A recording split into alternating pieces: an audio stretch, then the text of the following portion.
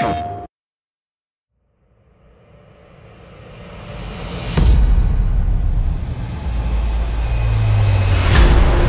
were in Anaheim and we were up 1-0, and it was in the 11th inning, and a couple of our games had already been in extra innings at that point. So as a team, we're confident when our bullpen's in the game that the other team's not going to score against us. So really, at any point in time, if we can just get a run across, we know we're going to win the game. And Lorenzo Cain started off the inning with an infield single and really got the team going. And having guys like him on the team with these abilities to steal the bases. And as a hitter, you know you're going to get something hard because the catcher has that in the back of their mind if they're going to steal. So for me, I knew I was going to get something hard early, and I just didn't want to miss it. And it was the first pitch, and just fastball down, right down the middle.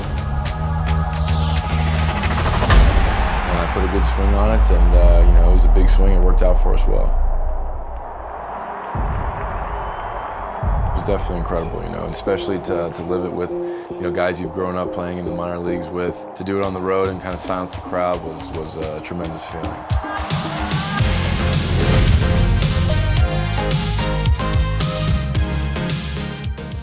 PlayStation